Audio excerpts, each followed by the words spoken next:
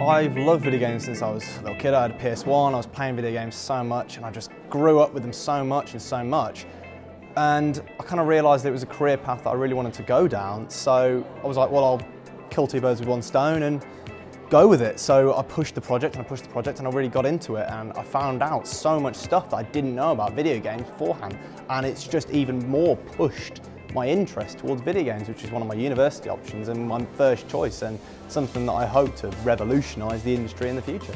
At the start of this, I was like, well, I'd like to go into video games, but I'm not 100%, but after doing this project, I literally sat down at the computer and found a course that I really wanted to do at Southampton Uni.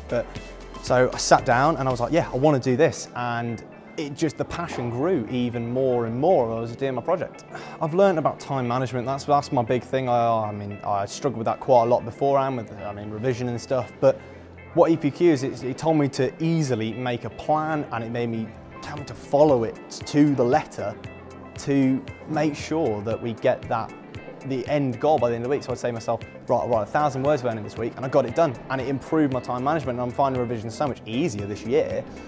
Another key point is the research that you do. I mean, of course, at university you're going to be doing loads and loads of research, and I think that EPQ gives you that little head start on doing all that research that you want to do in your own personal field of interest.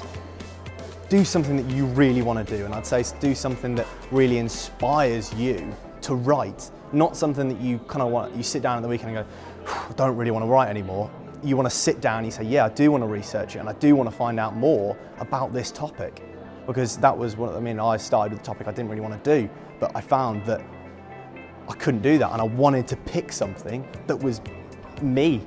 And I think video games did really help with that, and that was great. And what the EPQ did is it showed that I have passion for the subject, and I think that's what the universities get from the EPQ. It shows you've got general research skills, it shows you've got time management skills, and it shows that you're passionate about that subject.